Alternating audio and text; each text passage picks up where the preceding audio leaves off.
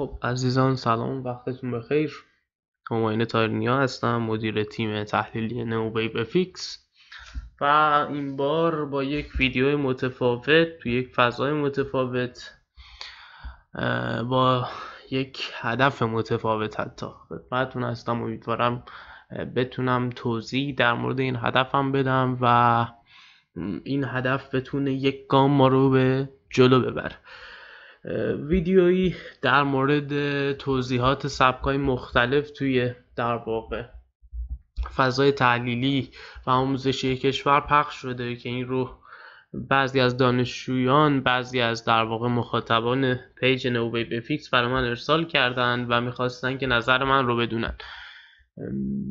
من این کار رو از قصد در یوتیوب انجام دادم چون به هر حال اولین ویدیو یوتیوب تیم ما هست و کسایی که واقعا نیازمند این باشن که حقیقت و علم واقعی رو بدونند براشون مشکلی پیش نمیاد که بیان این ویدیو رو از یوتیوب نگاه کنن. یه مقدار سعی کردیم دسترسی به این ویدیو هم سخت‌تر باشه چون واقعا دنبال حواشی این قضیه نیستم و نمیخوام بحث به عنوان حاشیه برای ما تلقی بشه. یک توضیح خیلی منطقی در جواب و توضیحات همین قضیه‌ای که هست رو میخوام خدمتتون ارائه بدم، ولی به صورت متفاوتی. ما اصلا میگم هدفم حاشیه و کوبیدن و اینجور حرفا نیست. حتی وقتی شروع ویدیو رو ببینید میبینید که من حتی پیج و آدرس و همه در واقع اطلاعات تیمی که همچین آموزشی رو پخش کرده رو میذارم که حتی اگر 2 نفرم نمیشناسنشون برن و بشناسنشون. برای من این قضیه مهم نیست، اصلا فکر کنید تبلیغ هم بشه. بریم نوع متفاوت رو یه توضیح قبلش بدم. نوع متفاوت این رو که من روی خود ویدیو توضیحی خودشون میخوام ریاکشنی رو داشته باشم با حرفای خودشون و خب جایی که نیاز باشه. در مقابل اینکه چرا این حرکت رو هم میزنم، دوستان نگاه کنید یه مشکلی که هست اینه که یک طرفه وارد این قضیه شدن و خب حالا توی ویدیو بیشترش رو چک میکنیم، ولی من با این کار میخوام قضیه 2 طرفه بشه. یعنی در مقابل اینکه گفته یک شخص مثلا مخالف رو داریم، این ورم گفته یک شخص موافق رو داشته باشیم. حالا فرق نداره، بنا به موضوع میتونه مخالف موافق بودن عوض بشه، ولی میخوام که توی این کلیپ و این ویدیویی که دارید میبینید هر 2 طرف رو در یک زمان داشته باشید. به خاطر همین در واقع سبک رو ما اینطوری به صورت ریاکشن تور پیش میبریم. ویدیو ایشون رو با هم میبینیم.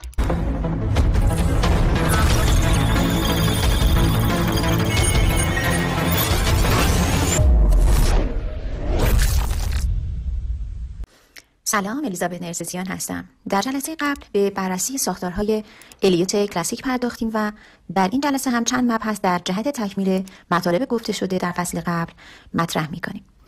خب در ابتدا ساختارهای نئوویو و کارایی 2 سبک گفته شده رو مورد بررسی قرار میدیم و بعد از اون هم دلایل به وجود اومدن الیوت هارمونیک رو مطرح می‌کنیم. خب دوستان، این تا اینجای کار قضیه رو می‌بینید خیلی واضحه. من زیاد نمیخوام وارد بیشتر در واقع مباحث بشم. سعی میکنم، تمام سعیم بر اینه که اگر هم جایی رو جلو میزنم یا اگر جایی رو تند میکنم، اون جایی باشه که توضیحات کلیدی توش ارائه نشده و جایی نباشه که در واقع بگیم خب اینجا رو زد پس یه نکته خیلی مهم از فیلم رو انداخت و به قولی اگر براتون آشنا باشه تخطی کرد. من با این قضیه خیلی موافقم که این خیلی در واقع صاف و ساده و حقیقت بیان بشه. کما اینکه این فیلم رو هم هست، میتونید دوستان ببینید از همین آدرسایی که روش هست و ببینید که ایشون داره چی میگه. ولی حالا بریم ویدیو رو ببینیم. سر مباحثی که من مد نظرم هست ثبت میکنم. اگر توی طول ویدیو دیدم که جایی توضیحات بیشتری نیاز داره یا حتی اگر توضیحی خودشون دادن که اگر نباشه حقی ازشون ضایع شده، اونجا هم حتما میذارم که شما هم در جریانش باشید. پرداخت و تونست که ساختارهای جدیدی به نام ساختار دیومتریک و ساختار سیمتریکال به وجود بیاره. خب دوستان، تا اینجای کار می‌بینید مطالب زیاد در واقع بحث برانگیز نیست. معرفی نئوویو و هر کسی میتونه این کار انجام بده. هر کسی که حتی اگر نئوویو رو نمیدونه میاد یه تکست از معرفی و در واقع مقدمه‌ای بر نئوویو میتونه بگه و خیلی هم ممنون ازشون. معرفی خوبیه، تقریبا میشه گفت کلیت کار رو پوشش داده. بریم سراغ ادامهش. این داده‌هایی با دقت بیشتر برای شمارش به نام کش دیتا ارائه داد.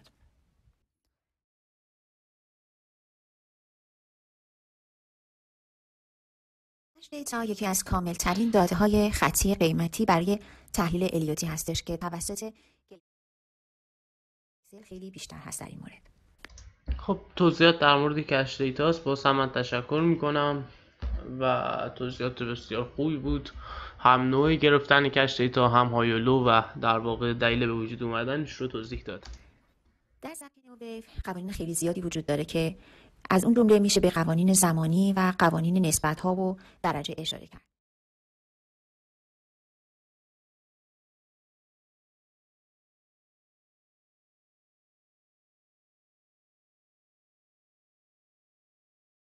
نوع الگوی دیامتریک رو مورد بررسی قرار میدیم با هم دیگه.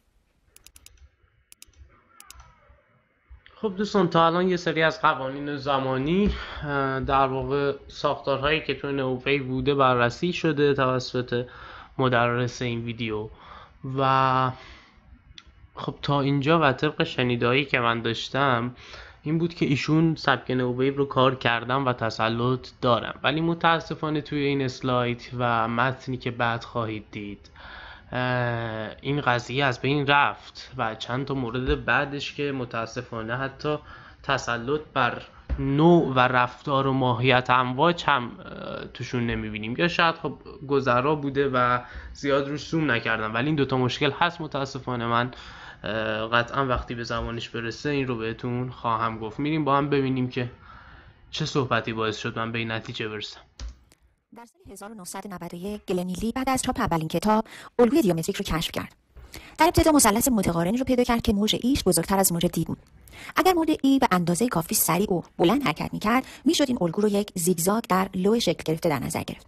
اما خب مشکل اینجا بود که موج ای به اندازه کافی سریع حرکت نمی‌کرد که باعث شد به شکل‌گیری موج جدیدی پی ببره. الگوی پاپیون به شکل پاپیون و با 7 شاخه A, B, C, D, E, F, G تشکیل و 3 شاخه C, D, E به شکل یک زیگزاگ هستش. و شاخه‌های دیگه هم به صورت جداگانه هر کدوم از یک زیگزاگ تشکیل میشن. خب مسئله اینجاست، اصلا شاخه‌های دیگه هر کدوم به شکل زیگزاگ تشکیل نمیشن. حتی ممکنه شکل ظاهریشون هم زیگزاگ نباشه. حالا من نمیدونم زیگزاگ منظورتون فقط پایین بالا پایینه و یک لو و دوتاهای، یا برعکسش، یا زیگزاگ منظورتون ساختار زیگزاگه، ولی هر دو غلطه. لکای دیگه زیگزاگ نیستن، حتی شکلشون هم ممکنه شبیه به زیگزاگ نباشه. لکای دیگه ممکنه هر ساختار کارکشن و اصلاحی باشن و این یک غلطیه که نمیشه بگیم شاید به خاطر زوم نکردن بوده. این اصلا به نوعی ندونستن این مطلبه، چون خیلی واضحه و هر نئوویو کاری میدونه که دیامتریک هر لگش میتونه هر ساختار کارکشنی داشته باشه. توی ذهن مخاطب شاید این تصویر بیاد که خب 7 تا لگ هست، هر کدومش هم میتونه هر ساختار کارکشنی داشته باشه، چقدر پیچیده. نه، چقدر توسعه یافته دوستان. چون شما راههای تشخیصتون که آیا مثلا این کارکشن، اون یکی کارکشن، مثلث، فلت، زیگزاگه، بر اساس اینکه 7 تا لگ 8 تا لگه که مشخص نمیشه. اینجا شما وقتی یک لگ ای هستی فقط لگ ایت رو داری میبینی. برای کمک در ساختار بالاتر میبینی که دیامتریکه، برای کمک تو ساختار پایینتر میری میبینی چیه. ولی این که توی هر لگش امکان تشکیل هر ساختاری هست، این کار رو برای ما خیلی باز میکنه. ما میتونیم خیلی اونجا از توسعه های بازار رو پوشش بدیم، حالا با روش هایی که نئوویو ارائه میده واسه در واقع پیشبینی چه ساختار چه الگو. خب این یه اشتباهی بود که زیاد از نظر من جالب نبود، نشون دهنده تسلط نداشتن و حتی ندونستن های بیس نئوویو. هر لگ از دیامتریک زیگزاگ نیست، هر لگ از دیامتریک میتونه هر ساختار کارکشنی باشه. شاخه‌های دیگه هم به صورت جداگانه هر کدوم از یک زیگزاگ تشکیل میشن. مثلث خنثایی که دیگه از الگوهایی که خب یه موضوع دیگه ای که هست اینه که اینجا بازم خورده تیتر الگوی دیامتریک. من فکر میکنم این حالا اشتباهیه که توی پاورپوینت یا اون پی دی اف یا هر سبکی که کار کردن اینجا اضافه مونده، چون دیگه خب این مثلثه و الگوی دیامتریک نیست. مثلث برای خودش مثلثه، ربطی به الگوی دیامتریک نداره. رالف نلسون الیوت اونو پوشش نداده. در مثلث‌های خنثی هم مثل الگوی کشیدگی موج 3 از امواج جنبشی، موج C طولانی ترین موج هستش. این الگو همونطوری که توی شکل می‌بینید از 5 شاخه A, B, C, D, E تشکیل میشه. مثلث اکسترکتینگ یا استخراجی هم از همون قوانین مثلث خنثی پیروی میکنه. با این تفاوت که در این قسمت موج C کشیدگی نداره و موج A هم. خب مثلث استخراجی البته ما و تیم ما اینطوری نگاهش نمیکنه، ولی ما همه اینا رو توی مثلث‌های انقباضی خنثی و انبساطی میبینیم و با تناوب بیودی ادامه ماجرا رو میریم. باز همین بالا الگوی دایمتریک هست، فکر میکنم از دو حالت خارج نیست. یا شما فکر میکنید هر الگویی که بعد از کتاب 1990 نیلی اومده دایمتریکه، یا این اشتباهیه که توی پاورپوینت پیش اومده و حالا این زیاد برای من مسئله ای نیست. مثلث استخراجی انقباضی که لگستیش در واقع بزرگتر از دو لگ قبل و بعد خودش یعنی بیودی هست، باز مسئله زیادی پیش نمیاد از که دارای کشیدگی میشه. این مثلث اصولا غیر قابل پیش بینیه و موج ای تا انتهای. خب بنا به نداشتن تسلط روی نئوویو یک مقدار گفتن اصولا غیر قابل پیش بینیه یه حرف بچگانه‌ایه، چون وقتی ABC تشکیل بشه ما قشنگ میتونیم رفتار D و E رو پیش بینی کنیم. پس اصولا غیر قابل پیش بینی نیست. یعنی اگر هم بخواد جایش به غیر قابل پیش بینی بودن نزدیک باشه ABC شه، که تازه بعد از A ما در مورد B یک ذره اطلاعات به دست بیاریم، حتی C هم قابل پیش بینیه. اما میگم نمیخوام زیاد روی لفظ ها تمرکز کنم، بیشتر میخوام روی درک کردن از قضیه تمرکز کنم. یه لفظی بود که مطمئنا اشتباهه، اصولا غیر قابل پیش بینی، این لفظ اشتباهیه، ولی باز بگذاریم شکل گرفته کشیده میشه. الگوهای ترمینال با موج 3 کشیده شده همون رفتار امواج جنبشی رو تقلید میکنن، با این تفاوت که خب اینجا جاییه که من واقعا یه لحظه شوکه شدم، چون نگاه کنید دیگه بحث از قضیه در واقع نئوویو خارجه. شما میگید الگوی ترمینال میاد رفتار الگوهای ترندینگ رو تقلید میکنه.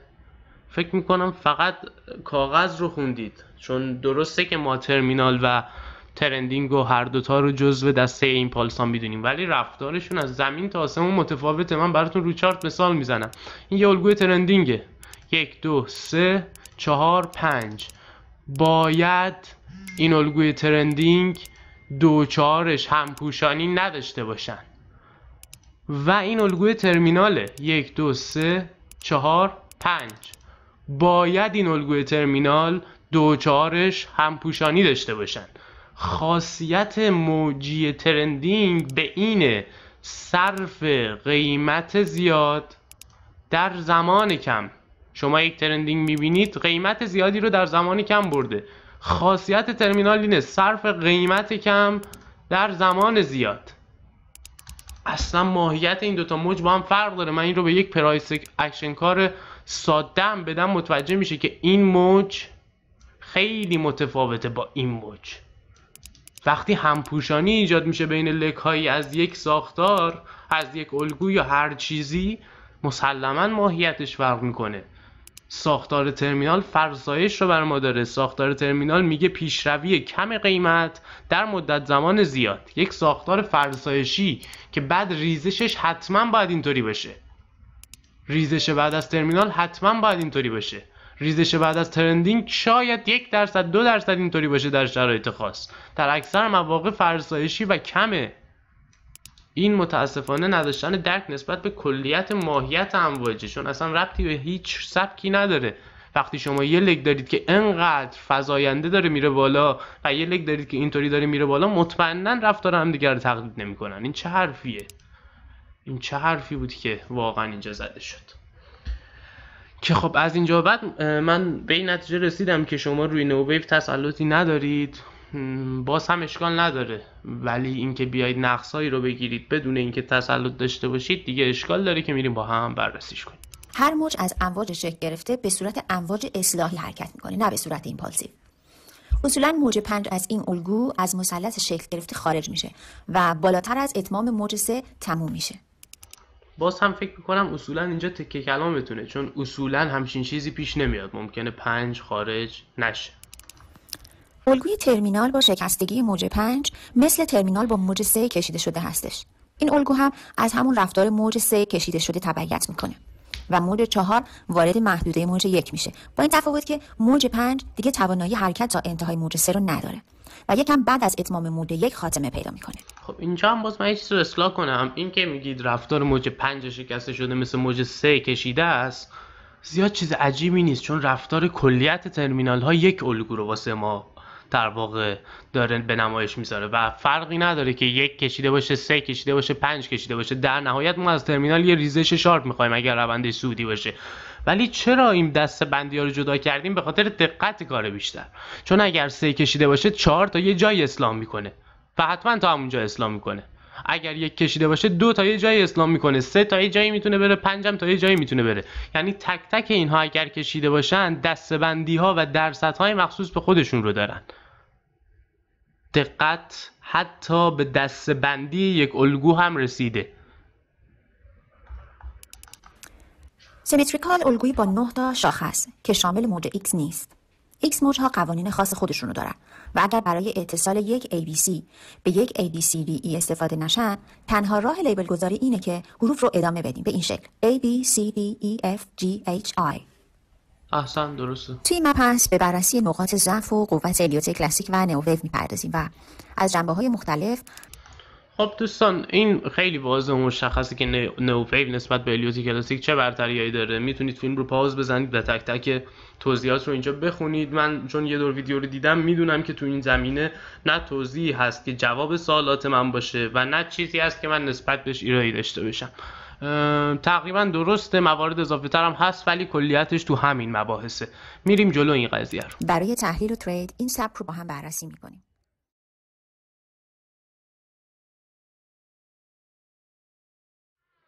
خب اینجا من یه بحثی دیدم که ترجیح میدم شما هم گوش کنید. در واقع مدرس اینجا داره برتری‌های الیوت کلاسیک نسبت به نئوویو رو میگه، ولی یک باگ و یک تناقض اینجا وجود داره. بریم با هم ببینیم. الیوت کلاسیک چند تا الگوی مشخص داره که خیلی هم راحت میشه اونها رو روی چارت پیاده سازی کرد.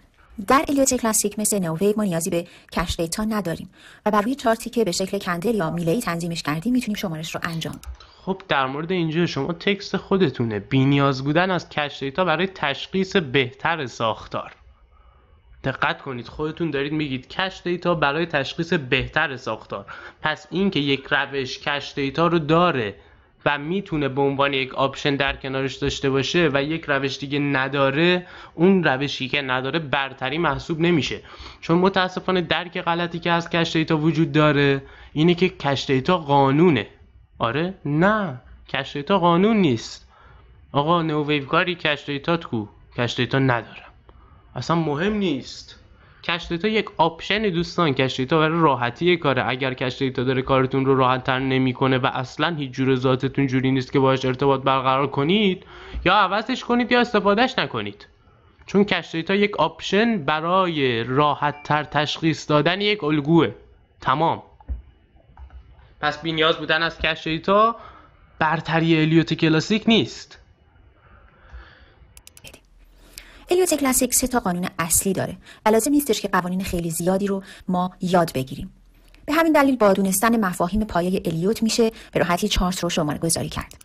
خب مثل یه قضیه نگاه کنید، من یک دقت 20 دارم و یک قدرت 20 توی الیوت کلاسیک، یک دقت 40 دارم و یک قدرت 40 توی نئوویو.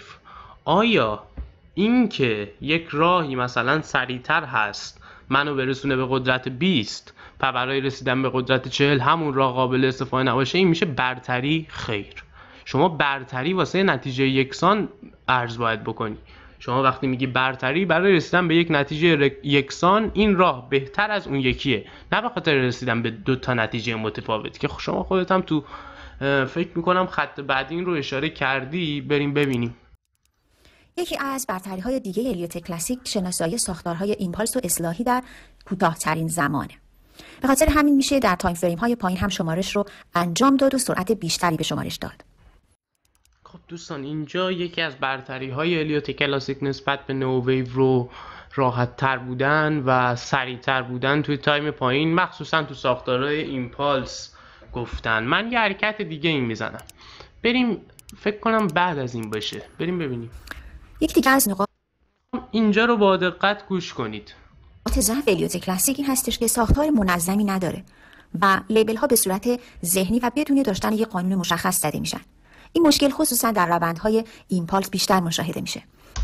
دم شما گرم که صادق هستی، ولی خیلی متناقض بود. شما 5 ثانیه 10 ثانیه پیش گفتی برتری کلاسیک نسبت به نوویو اینه که حتی تو تایم پایینم راحت میتونی بری ایمپالس تشخیص بدی، خیلی سریع میتونی ایمپالس تشخیص بدی. بعد الان اومدی دوباره میگی که ایمپالس ها قانونمند نیستن، خیلی توشون اشتباه پیش میاد و خیلی واسه من این قضیه متناقض بود. دوست دارم دوباره گوشش کنم. یکی از برتری‌های دیگه اليوت کلاسیک شناسایی ساختارهای ایمپالس و اصلاحی در کوتاه‌ترین زمانه. به خاطر همین میشه در تایم فریم‌های پایین هم شمارش رو انجام داد و سرعت بیشتری به شمارش داد. یکی دیگه از نقاط ضعف اليوت کلاسیک این هستش که ساختار منظمی نداره و لیبل ها به صورت ذهنی و بدون داشتن یک قانون مشخص زده میشن. این مشکل خصوصا در روندهای ایمپالس بیشتر مشاهده میشه. خب پس چه فایده ای داره من سریعتر چیزی رو انجام بدم که میدونم غلط؟ یعنی برتری اليوت کلاسیک نسبت به نوویو اینه که سریعتر و راحتتر میتونید کار رو انجام بدید، ولی آیا همون کار رو؟ نه.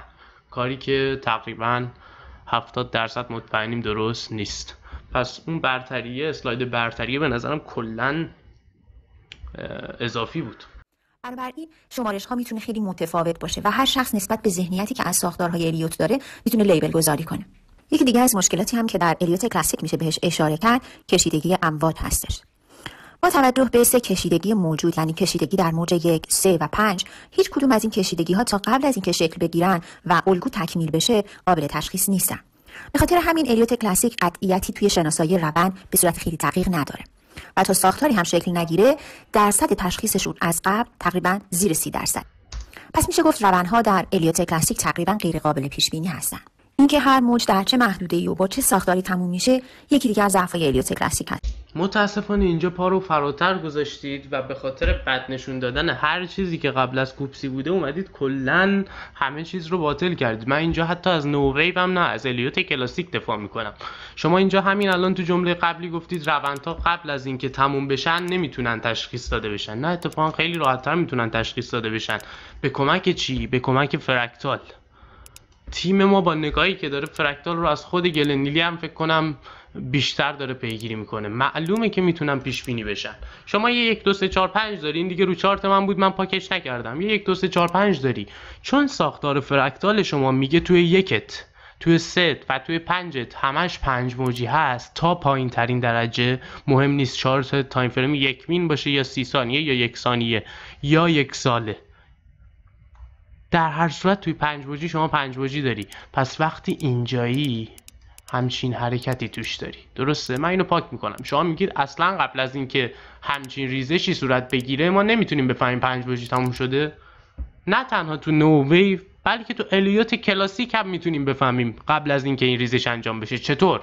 حتما بدون شک توی موج 5 ما 1 2 3 4 و 5 داریم، بدون شک. یه 1 2 3 4 5 داریم. خب وقتی 1 2 3 4 5 داریم، من وقتی همچین ریزش قرمز رنگی انجام بشه و 1 2 3 4 5 داخلیم بهم بفهمونه که تموم شده، من مطمئنم که 1 2 3 4 5 خارجی هم تموم میشه. چرا؟ چون اینجا دیگه 6 و 7 نداریم، چون اینجا دیگه A و B و C نداریم، چون اینجا دیگه اضافاتی نداریم. مطمئنا توی 5 من 1 2 3 4 5 و وقتی 1 2 3 4 5 داخلی رو تشخیص بدم تمومه. فقط کافی این ریزش ریز 1 قرمزی برای من انجام بشه. من طلایی رو پیش بینی میکنم. میخوام گامو فراتر بذارم، معلومه دوباره تو خود این 5 1 2 3 4 5 دارم. پس از تایم فریم 1 روزه اگر میخوام یک ریزشی رو بگیرم راحت میتونم برم توی 1 دقیقه و بفهمم کجا دقیق تر اینجاشه. اینا فقط حرف نیست. شما میتونید پیگیری کنید. این اینستاگرام نئوویو فیکس. توی گاید اگر بیاید تمام بخشا دسته بندی شده، گام به گام 1 مین. من فکر میکنم از اینجا تا اینجای طلا رو گام به گام گرفتیم. از این قسمت تا این قسمت طلا رو 5 تا جی تی وی 10 دقیقه‌ای هست. گام به گام توی 1 مین همه این بالا پایینا رو گرفتیم. بالا و پایینا دقت کنید. پس هیچ روشی هم بدون نئوویو استفاده نکردم. یعنی حتی فیلم گرفتم به خاطر اینکه اگر عکس بود شاید باورپذیریش کم میشد و نئوویو به من این امکان رو داد با همین ویژگی. پس این گفته‌هایی که به سادگی دارید حرفشون رو میزنید و ازش میگذرید یه مقدار سنگینه. لطفاً دقت کنید به کلام و با یک مقدار تحقیق بیشتر یک سری مخاطبی رو که اطلاعاتی نسبت حتی به تئوری موجی ندارند راهنمایی کنید به سبک‌های دیگه. مثلا تا موج 5 تموم نشه نمیشه گفت که آیا ساختار ایمپالس تشکیل شده و ساختار اصلاحی در حال شکل گیریه یا خیلی راحت شما به جای اینکه ببینی این موج 5 تموم شده میری ساختار پایین‌تر. چرا؟ چون فرکتال داری. چرا؟ چون یک نظم داری که میدونی داخل موج 5 یک 5 واژه دیگه هست، داخل موج 3 دوباره 5 واژه دیگه هست. فرکتال همون فرکتالیه که 100 سال هست. آخر شکست امواج مانند شکست موج 5 هم یکی دیگه از ساختارهای غیر قابل پیش بینی توی الیوت کلاسیکه و نمیشه قبل از شکلگیری این ساختار در مورد اون نظر داد.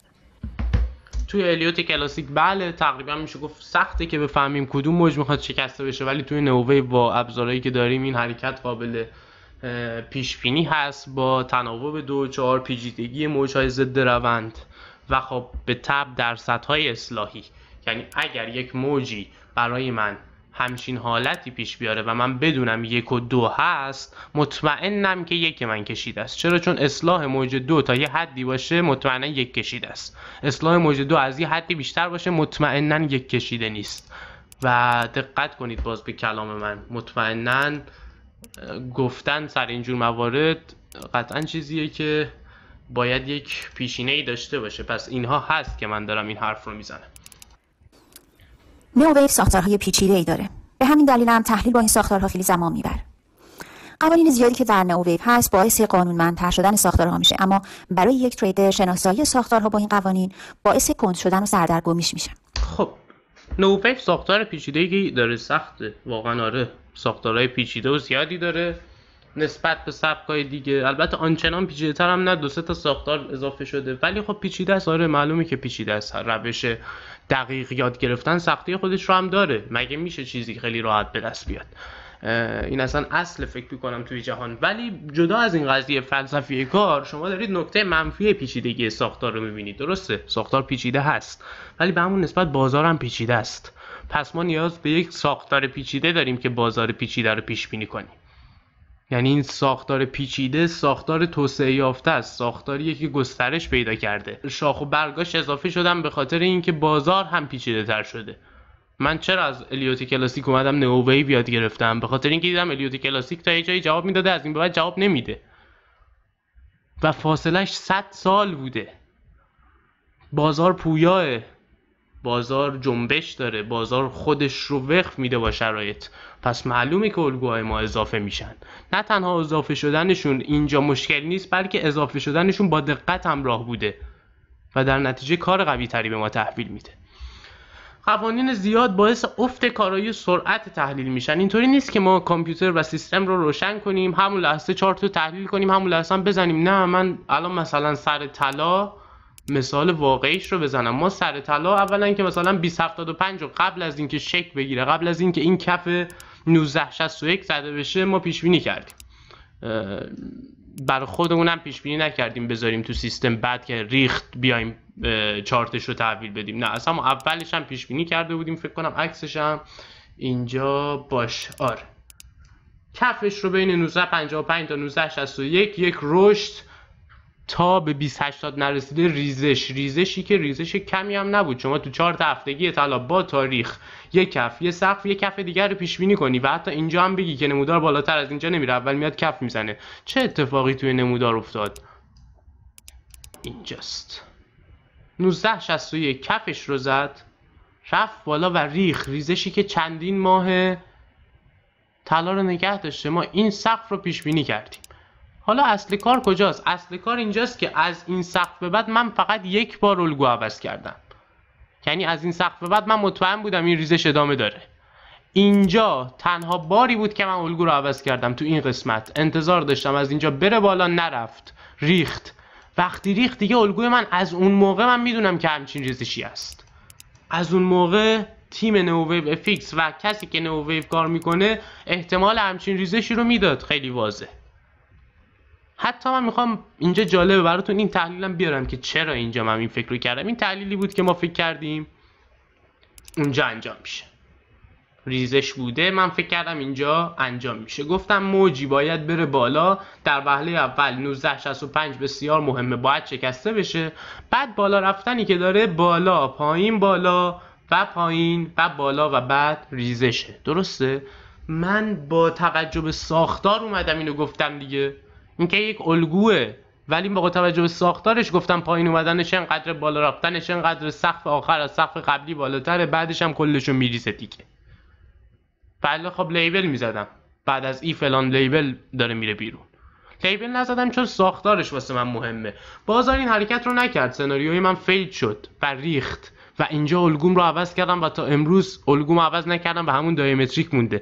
ولی دوست دارم توجهتون رو جلب کنم که چجوری ریخت. نگاه کنید، اولا که من با این خط آبی مشخص کرده بودم اگرم بخواد بیاد پایین 1% از 1880 پایینتر نمیره که نرفت.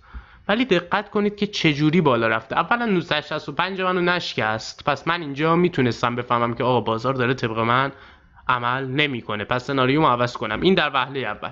بعدش هم چجوری رفته بالا؟ نگاه کنید، بالا پایین توی شکلی که من پیشنهاد داده بودم، بالا پایین، یه بالای دیگه که از سقف قبلی بالاتره و آخرین بالا، حتی پایینش هم دقیقاً تو زمانی که انتظار داشتیم انجام داده. و بالای آخری که از بالای قبلی بالاتره و میریزه، بالای آخری که از بالای قبلی بالاتره و چه حرکتی براش رخ میده؟ میریزه و ریخت. ولی با اون شتابی که ما خواستیم نرفت بالا، 1965 ما هم نزد. ولی من فهمیدم که چجوری حتی میره بالا. دقیقاً همین ساختار. من فهمیدم به معنی این نیست که من همایون تارنیا فهمیدم، به معنی اینه که نئوویو کار میتونست بفهمه. یعنی شما اینجا وقتی فهمیدی سناریو خلافته، 1965 تون نزده ساختار ولی داره همونجوری پیش میره، میفهمی که باید بریزه، چون ساختارت همونجوری پیش رفته ولی به اون نقطه قیمتیت نرسیده. خب نرسیده. و از اینجا بعد من یک بار سناریو رو عوض کردم. هنوزم تو دایمتری که این سقف رو گرفتیم، این کف رو فکر کنم گرفتیم، این سقف رو که اصلا ویدیو آخر اینستاگرام هست، این سقف توی طلا 1959 توی یک مین با تولرانس $1-2، یعنی گفتیم $1-2 بالاتر دیگه نمیره. بهتون نشون میدم که خبر شده نئوویو در واقع ساخته شده اینجا، لیگ ای ما، لیگ ای دایمتریک شده، لیگ اف رفته بالا و لیگ اف که رفته بالا، سناریو واسه یا A B C D و E، یا اینکه خود یک A B C هست و یک D میذاره، یک E و بعد با ادامه میذاره. خیلی احتمالاً تموم شده کار، بعد میارم پیلوت رو میذارم توی یک مینش هم، توی یک مینش هم خود ای رو ما شماری کردیم، بعد توی برنامه‌ریاضی اصلا نشونم میدیم که این سقف سر رو گرفتیم. این از این مسئله خود ای که رفته بالا، یک ABC شده، یک X و یک ABCD که ما تو این صف وارد سر شدیم و با استاک تقریبا میشه گفت $2-3 این حرکت 70-80 دلاری می‌خوایم بگیریم، ریسک وارد 1.50 تقریبا که خب به قدر فرکتوری که نئوویو بریم میاره و انتظار حرکت رو تا همین آخر هفته داریم، چون بعد ریزش شارپی بشه. با ما همراه باشید. مثلا من یه سل دادم اومد تا این تغییر گرفتم، مثلا بیشتر کردم، اینجا تغییر خیلی قوی گرفتم سر این و از یک مین اینو گرفتیم. چرا؟ چون ساختار فرکتال داریم، موجامون با منطق تو در تو شدن و خیلی راحت من از این تایم، از این 4 ساعته راحت میتونم برم تو 1 ساعته، توی 1 دقیقه، توی 15 دقیقه، هر چیزی. تمام پستایی که ما اینجا داریم اکثرا 5 دقیقه و 15 دقیقه و یمین و 1 ساعت است، بالاتر نرفته. از اون طرف اون تا مثلا ماژور هست. اینا از این که در گفته صحبت شما بود که گفتید خیلی زمان میبره و اینا. نه، یک بار فقط الگو تغییر پیدا کرده. از اون به بعد من هر روز میشینم توی بازار، از اونجایی به بعد که آپدیت نکردم رو آپدیت میکنم. همین.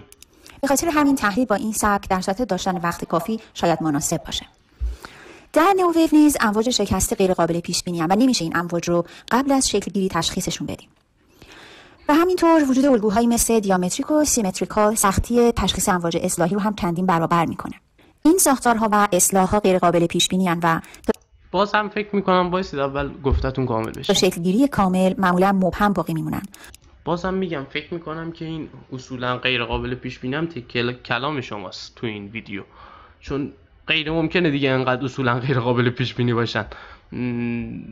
شما اومدید تو سبک کوپسی خیلی از ساختار اصلاحی رو حذف کردید به خاطر اینکه اصولا غیر قابل پیش بینی ان، ولی ما از این ساختار اصلاحی استفاده میکنیم به خاطر اینکه هر جایی از بازار 1-2 تا سناریو داشته باشیم، هر جایی از بازار. و همیشه تحلیل رو با چند سناریوی مختلف مواجه میکنن. ساخت کش دیتا هم خیلی زمان بره. به همین دلیل معامله‌گرانی که در تایم فریم های پایین مشغول تریدن نمیتونن کش دیتا رو تهیه کنن و امواج رو شناسایی بکنن.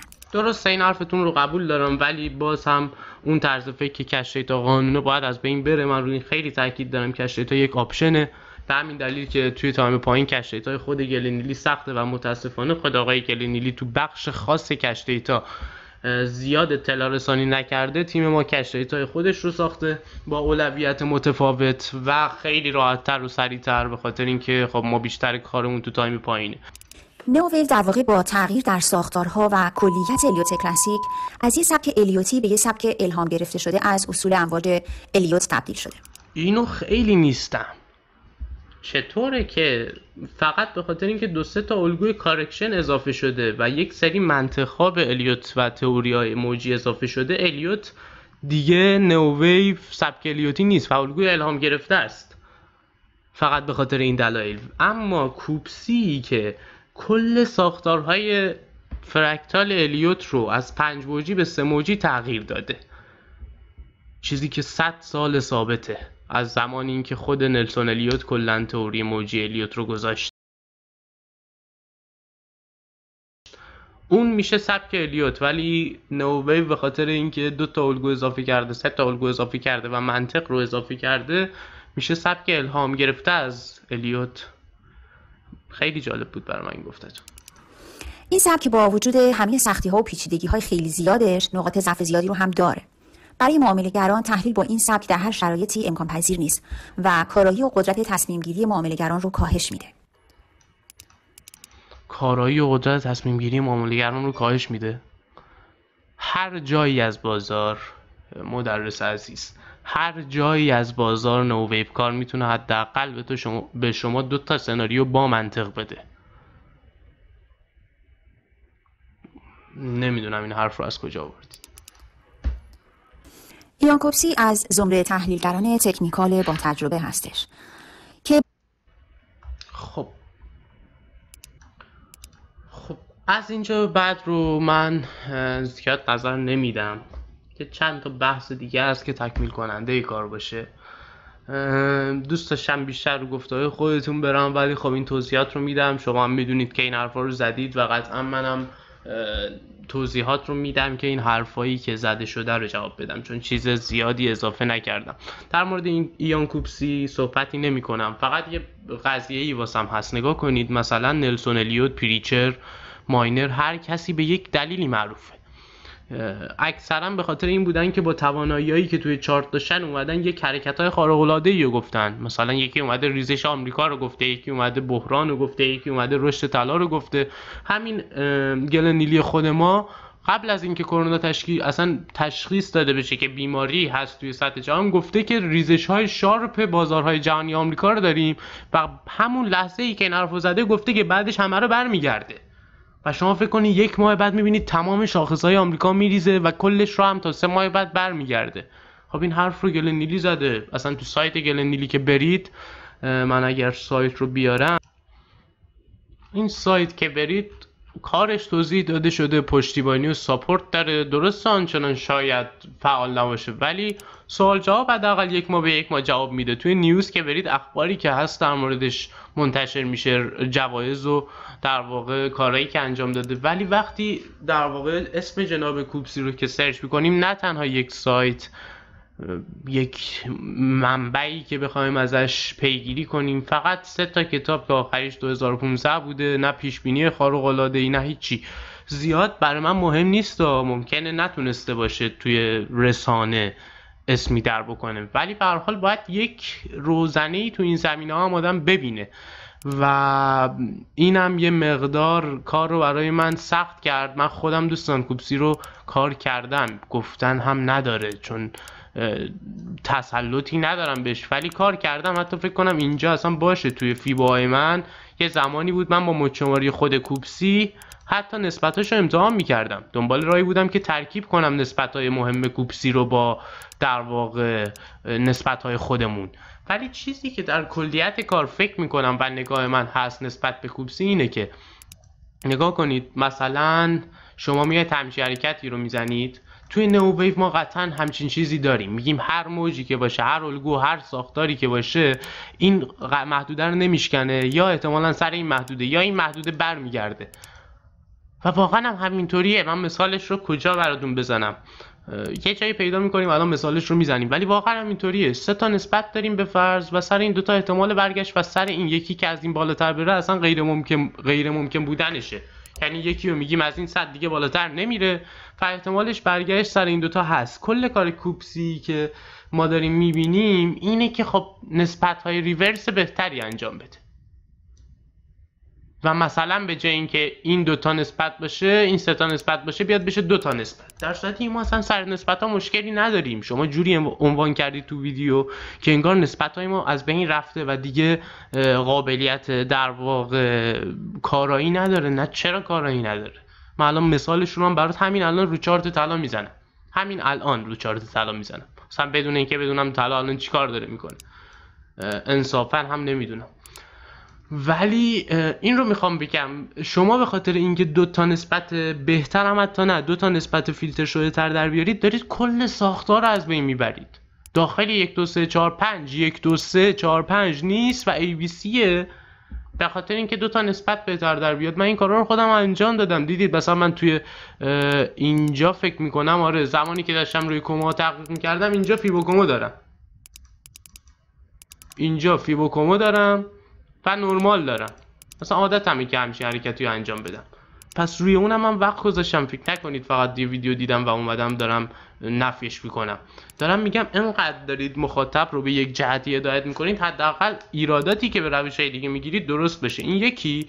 و به شدت معتقدم که شما ساختار رو به هم زدید و اگر حرکتی بخواد به این لول از این لول برسه شما میگید شاید بگید که رسیده، ولی نمیتونید بگید آیا اینطوری میرسه یا اینطوری میرسه. و از زمین تا آسمون فرق داره. چرا نمیتونید بگید؟ چون کلی از الگوها رو حذف کردید. شما کلی از الگوها رو بی دلیل حذف کردید و مطمئنا این 2 تا فرق داره. معامله‌گر این بالا رو میبینه، ریسک بینی میکنه. اگر چارت بخواد اینطوری به هدفش برسه، اینطوری به هدفش برسه، این رو یه ذره بالاتر فرض کنیم. اول میاد ریسک بینی معامله‌گر رو میزنه، بعد میره به هدفش میرسه. و این نقصی هستش که از همینجا حتی بدون تسلط به کوپسی میتونم بگیرم، چون واضحه، چون خیلی از الگوها هست شده. در مورد نسبت ها آخرین جایی که طلا هست 5 بین، همین الان نموداریه که همین الان من دارم فیلم رو ضبط میکنم. ما یه ساختار داریم توی توی نئوویو و هر سبکی میدونیم که این ساختار یک ساختار ترمینال مثلثیه. نوع ساختار، ماهیت موج. اولین جایی که باید ببینه 75 تا 78% بلندترین لگشه. من بلندترین لگ رو اندازه میگیرم، میبینید به کجا ریاکشن اولیه نشون داده و بعد از اون حرکت کند شده. 75 تا 78%. میگید این شانسی از قبل من داشتم. میریم قبلتر یه موج دیگر رو میبینیم. آقا یه استارت اینجا زده شده، یه الگویی قبلش بوده. چقدرش رو برگشته؟ من میگم 80% رو برگشته. چرا؟ چون این الگو برای من یک زیگزاگ کوتاه شده است و زیگزاگ کوتاه شده باید 80% برگرده. زیگزاگ کوتاه شده باید 80% برگرده. اگر یه پنج ممتد میبینید باید 61.85 برگشت زده بشه.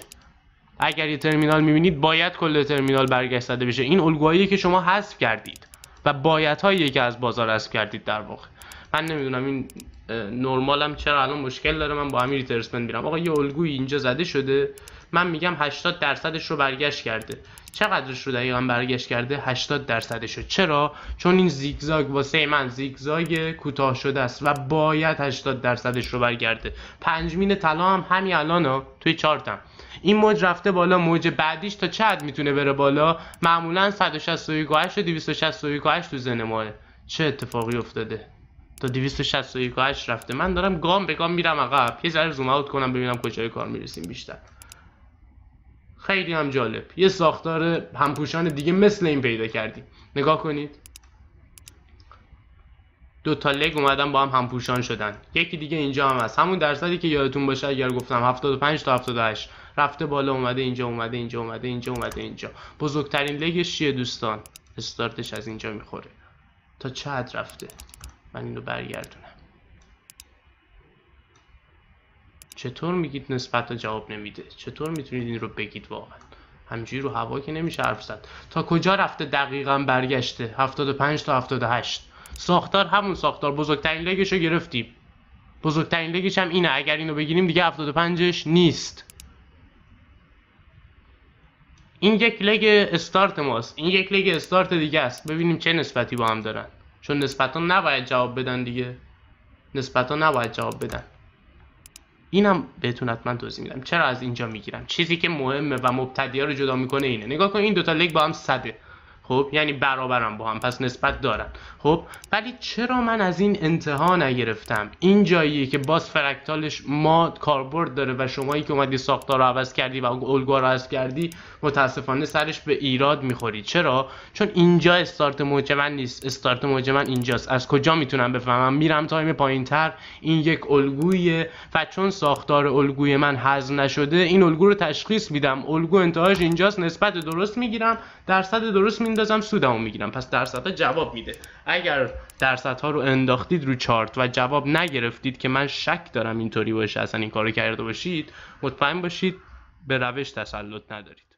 الیوت به ایراد ساختار اصلی الیوت کلاسیک که همون ساختار ایمپالس هست پی برد.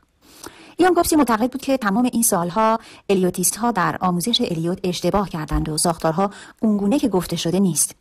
حدود 11 سال پیش رابرت پريچر به یک الگوی مثلث مورب شروع کننده برخورد کرد که هیچ شباهتی به ساختار گفته شده در الیوت کلاسیک نداشت، چون در واقع هر موج اصلی از مثلث مورب شروع کننده از 5 موج تشکیل نشده بود و به صورت یک موج زیگزاگ شکل گرفته بود. ایان کوپسی در اون روز نگاه دقیق تری به ساختار کرد و نسبت‌های فیبوناچی رو هم بر روی امواج اون بررسی کرد. برخلاف ساختارهای الیوت کلاسیک، امواج واکنش دقیق و خوبی به نسبت‌های فیبوناچی نشون دادن. در الیوت کلاسیک معمولا نسبت‌های فیبو برخوردهای دقیقی ندارن و خود این مشکل باعث غیرقابل پیش بینی شدن نقاط چرخش قیمت میشه. به خاطر همین کوپسی ساختار 3 موج از هر موج ایمپالس رو بر روی چارت بررسی کرد و نتیجه خیلی جالب و شگفت‌انگیز بود. تمامی امواج برخوردهای نسبتاً دقیقی به سطوح فیبوناچی نشون دادن. و به همین شکل کوپسی ساختار ایمپالس الیوت رو از هر موج به صورت 5 موج جنبشی به 3 موج زیگزاگ تغییر داد. به همین راحتی؟ خب به گفته خودش در زمان رالف نلسون الیوت امکانات این دوره وجود نداشت و اون نتونسته بود تنها با چند کلیک توالی از محدوده‌های فیبوناچی بسازه و چارت‌ها رو مورد بررسی قرار بده که اگر این امکان براشون زمان وجود داشت میتونست به این نوع ساختار پی ببره. هرچند این ساختار بر روی بازار فارکس توسعه پیدا کرده و در چارت‌های دیگه هر موج از ایمپالس در نگاه اول از 5 موج تشکیل شدن. خب اینجا برای من سوال پیش بیاد، ما داریم در مورد روش چه می‌دونم تزیینی صحبت نمی‌کنیم، ما داریم در مورد تئوری موجی صحبت می‌کنیم. تئوری موجی رفتار توده جمعیت. خانم یا آقای مدرس که محتوا رو تولید کردی، توده جمعی باعث میشه آقا من یه دونه تلاش می‌کنم برای رسیدن به کاری، وارد اون کار میشم، یه استراحتی میکنم، تلاش اصلیم رو میکنم، میبینم به اون هدفی که تو ذهنم که اینجاست میرسم یا نه. من انسان، من هماین تاریخیم، به اینجا میرسم، دیدم نه کم آوردم، یه استراحتی میکنم، آیا از همینجا ناامید میشم؟ نه، من یه تلاش دیگه هم میکنم برای رسیدن بهش، اگر نشد ناامید میشم، روند رو ول میکنم. توده جمعیت داره این کارو میکنه. شما بنداز رو قیمت گندم، بنداز رو قهوه، بنداز رو بنزین، بنداز رو بورس ایران، بنداز تو فارکس. مگه میشه بگیم آقا چارتای فارکس فرکتالشون اینه که توی 5 موجی ها 3 تا موجه، چارتای بورس ایران تو 5 موجی ها 5 تا موجه، حتما توی مثلا قراردادهای کشاورزی هم توی 5 موجی ها یه دفعه 4 تا موجه. این چه کار؟ بس کجا بفهمیم کدوم 5 موجی فرکتالش کدوم 3 موجی؟ این چه تناقضی وارد تئوری موجی میکنید و ازش دفاع میکنید، یه طرف به خاطرش بقیه هم دارید نقض میکنید. من اینو واقعا نمیفهمم دیگه. اینجا دیگه اینو آخه توی فقط فارکس اینطوری شده، جای دیگه اینطوری نشده. خیلی عجیبه. داریم در مورد تغییر نسبت صحبت نمی‌کنیم و شما ساختار طبیعی رو دارید به هم میزنید. خیلی عجیبه. در الیوت هارمونیک ساختارهای ترکیبی اصلاحی حذف شدن. دلیل اون هم غیر قابل پیش بینی بودن اونها بوده و با توجه به نوع ساختار الیوت هارمونیک این ساختارها در واقع اشتباه در شمارش بودن. یعنی تا الان همه اشتباه در شمارش داشتیم سود می‌کردیم و الگوهای اصلاحی اصلا اونطوری که هستن قابل پیش بینی نیستن. بله، نمیدونم چی بگم. برخلاف الیوت کلاسیک و نئوویو، الیوت هارمونیک به ساختارها توجه میکنه نه به الگوها. خب یه بحث دیگه ای که خیلی هوشمندانه بود این دوگانگی الگو و ساختار بود. این چه فازی بود واقعا توی تدریس. الگو و ساختار رو چرا جدا کردید و انقدر بهش زوم کردید من نمیدونم. اصلا میگید الیوت هارمونیک به الگو توجه نمیکنه، به ساختار توجه میکنه، ولی نئوویو و الیوت کلاسیک میان به الگو توجه میکنن. عزیز مدرس، اگر یه ساختار اینطوری داشته باشیم، یک الگو ستایی اینطوری داشته باشیم و یک الگو ستایی دیگه اینطوری داشته باشیم، اگر این ساختارش 1 2 3 4 5 باشه اسمش برای ما یک چیزه، اسمش برای ما زیگزاگه. اگر این ساختارش 1 2 3 4 5 نباشه و 1 2 3 باشه اسمش واسه ما فلته. یعنی تغییر ساختار باعث میشه که ما اسم الگو رو عوض کنیم. بعد چجوری ما به الگو توجه میکنیم ولی به ساختار توجه نمیکنیم؟ اصلا غیر ممکنه همچین چیزی. در الیوت کلاسیک الیوتیست ها به دنبال الگوهای 5 موجی و مثلث ها یا زیگزاگ ها هستند و همینطور در نئوویو اصلا فکر کنم شما فلت رو نشدید چون هیچ جایی تو صحبتاتون نبود. فلت هم داریم توی الگوی کلاسیک. این ساختارها الگو هستند و این الگوها میتونن پیش نیان و این هم عدم قطعیت در ثبت رو نشون میده. در الیوت هارمونیک ساختارها شمارش میشن نه الگوها و هر موج اصلاحی.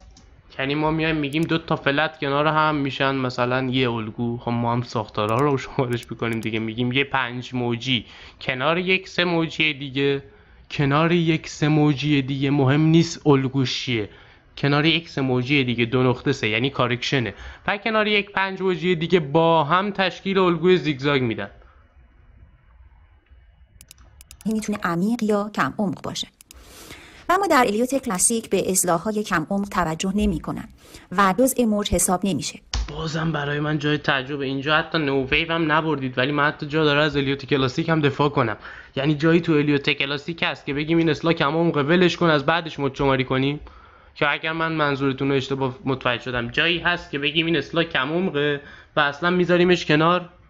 خب مطمئنا اگر اصلاحی کم عمق بوده توی یک موج دیگه ای بوده یا یه جای دیگه ای کاربرد داشته دیگه.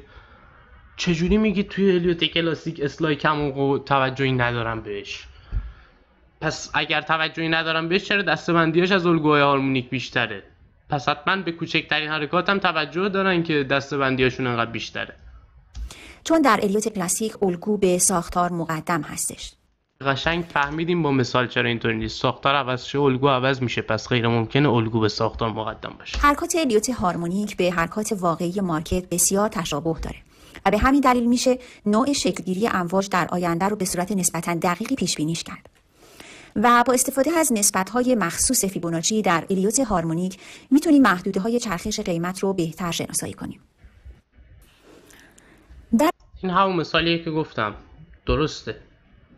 شما هدفتون اینه و زیادم معتقد نیستم که هدفتون رو به بالاترین شکل انجام دادید، چون چرخش قیمت رو ما به زیبایی داریم با روش‌های دیگه انجام میدیم و فعلا من نقصی توش نمیبینم. ولی گفتیم که خیلی مهمه این که چجوری به اون چرخش قیمت میرسه.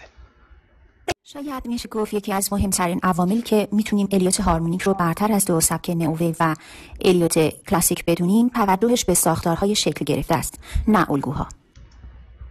باز هم این دوگانگی مخصوص خودت. خب الگو قطعیتی نداره و مثل اندیکاتور عمل میکنه، یعنی با هر تغییری در قیمت ظاهر اون هم میتونه تغییر کنه و یه شکل جدیدی به خودش بگیره. اصلا الگو قطعیتی نداره؟ معلومه که قطعیتی نداره، ولی چیش قطعیتی نداره؟ چرا جمله رو کامل نمیگید؟ اینکه الگویی داریم که 1 2 3 4 5 قطعیه. یعنی شما توی یه جایی از مارکت هستی میگی مطمئناً حتما اینجا الگوی 1 2 3 4 5 داریم. حالا مطمئن نیستی 3ش کشیده میشه، 5ش کشیده میشه. نئوویو منطقی که آورده به خاطر اینه که شما اگر یک جزء تشکیل میشه باش بفهمی جزء بعدی میخواد چه حرکتی بزنه. اگر 2 من به جای اینجا تموم میشه، من مطمئنم 3 من تا اینجا میره. پس گام به گام من با مارکت میتونم پیش برم و الگو قطعیتی نداره، مثل اندیکاتور عمل میکنه دیگه. چه فتوایی بود. مطمئنا اگر 1 2 3 4 5 ترمینالی تموم بشه این تا اینجا میاد بدون شک، بدون 1% شک. اگر ABC کشیده‌ای تشکیل بشه مطمئنا این بدون پیوت دیگه‌ای تا اینجا میاد تا 61 و 8 C. اگر ABCDE تشکیل بشه مطمئنا این تا 70% میاد. مثالش رو روی 5 دقیقه همین الان براتون توی چارت نشون دادم. اگر ABC کوتاه شده ای تشکیل بشه مطمئنا تا 80%ش میاد. مثالش رو 5 دقیقه رو چارت نشون دادم. اما ساختارها هیچ وقت تغییر نمی‌کنن چون به صورت کامل شکل گرفتن و هر اگر ساختار رو تغییر نمی‌کنن، شما اولین نفری بودید که ساختار رو تغییر دادید. ساختار 5 تایی رو یه دفعه کردید 3 تایی. و حتی نمیگید کلا 3 تایی بوده، میگید بعضی جا 3 تاییه تو بازار فارکس، یه جای دیگه ممکنه 5 تایی باشه. بعد میگید ساختار رو تغییر نمی‌کنن. شما خیلی راحت ساختار رو تغییر دادید که. ساختار شکل گرفته نشونه از ساختاریه که در آینده به وجود میاد. به همین دلیل دنبال کردن روندها با الیوت هارمونیک خیلی ساده تر از دو سبک دیگه هستش. در الیوت هارمونیک نسبت‌های امواج مشخص و غیرقابل تغییرن.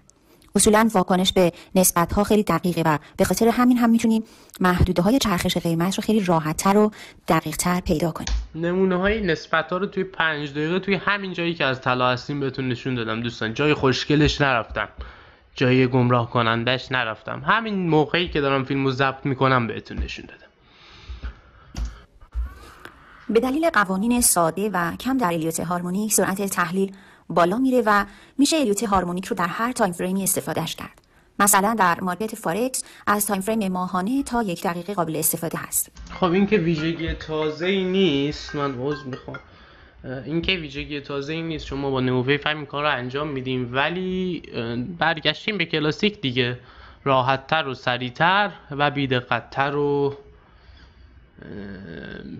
تا حدودی ضعیف‌تر، ولی باز خودم رو در این حد نمیدونم که فعلا در مورد این قضیه نظر بدم دوستان، چون مثل نگاهی که ما با نئوویو کردیم و یک سری باکاش رو رفت کردیم، شاید HERی که مدرس ازش حرف میزنه در آینده بیاد و یه سری از این نواقص کوپسی رو برطرف کنه. منتظر اون موقع میمونم، سعی میکنم تا وقتی تسلط پیدا نکردم تو این روش ایرادات بیشتری ازش نگیرم.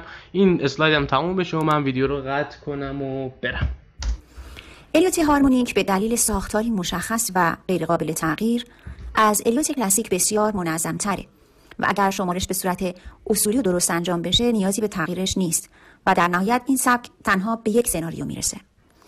ساختارهای اصلاحی یه موردی هم هست، یک سناریو توی 10 تا جای مختلف بازار یا بین 10 تا جای مختلف بازار یک سناریو.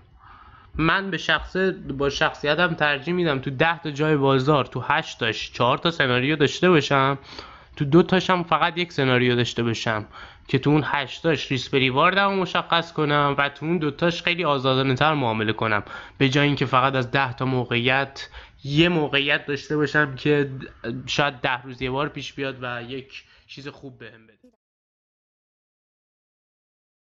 کسب شدم و چنین ساختارهایی وجود نداره. به عنوان مثال یه نمونه اصلاح ترکیبی در ساختار الیوت کلاسیک رو نمایش دادیم که این ساختار اشتباه در شمارش بوده و غیر قابل پیش بینی هم بوده. اما این ساختار در الیوت هارمونیک کاملا قابل پیش بینیه و چند موج یکی از امواج A رو در درجات مختلف تکمیل کرده. اصلاح‌های رانینگ در الیوت هارمونیک هم وجود. خیلی دوست داشتم به این مورد دقت نکردم، خیلی دوست داشتم یه ساختار نئوویوی مثال می‌زدید، چون این ایکس موج سر نئوویو تصحیح شده و اصلا این توانایی ایکس موج رو نداره. خیلی دوست داشتم یه ساختار نئوویوی باشه، ولی خب متاسفانه فکر نکنم پیدا بشه. اصلاح‌های رانینگ در الیوت هارمونیک هم وجود دارن، اما تعریف اون با اصلاح‌های رانینگ در الیوت کلاسیک و نئوویو متفاوته. در تحلیل کلاسیک و پرایس اکشن، اصلاح روندی خلاف جهت روند اصلی هستش که هیچ وقت ابتدای روند شکسته نمیشه. اما در نئوویو اصلاح‌ها میتونن همراه با جهت اصلی شکل بگیرن که این نوع از اصلاح کاملا غیر قابل پیش بینیه. از اصولا غیر قابل پیش بینی فکر کنم تغییر پیدا کرد به کاملا غیر قابل پیش بینی. نه، کاملا غیر قابل پیش بینی نیست. حرفتون رو قبول دارم. این نوع اصلاح اینجاش یه مقدار سخته، بقیه‌اش نه. اینجاش هم از اینجا غیر قابل پیش بینی شاید باشه، شاید نه، ولی از اینجا دیگه کاملا قابل پیش بینی. الیوت هارمونیک اصلاح‌ها فقط کانتر ترند یعنی خلاف جهت هستن و هیچ وقت انتهای اصلاح از انتهای روند بالاتر قرار نمیگیره. تعریف اصلاح‌های رانینگ در کلاسیک و نئوویو نیز اشتباه شمارش است.